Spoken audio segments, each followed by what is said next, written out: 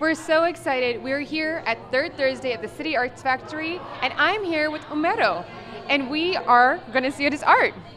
Okay, thank you. It's very nice. Thank you for the interview. I like very much the Italian Renaissance painting. So I was always inspired by the Renaissance masters. This is a Raphael.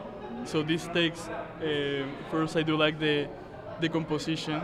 I study the tone, the scale of grace, and then I go to the color. So it's like a whole process of painting and understanding. Why do you use soft pastel?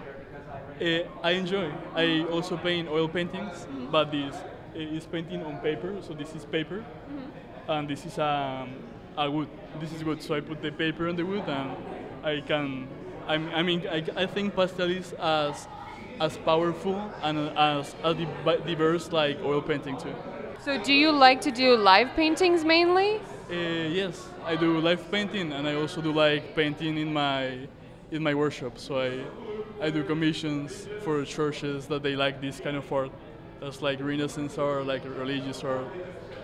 So if you can be stranded on a desert island with any artist, who would it be and why? Who will be? Wow. It's a very difficult question. I will be probably with Leonardo da Vinci, because he will figure out something to get out of the island. He will be like a machine or anything, and then we can go out.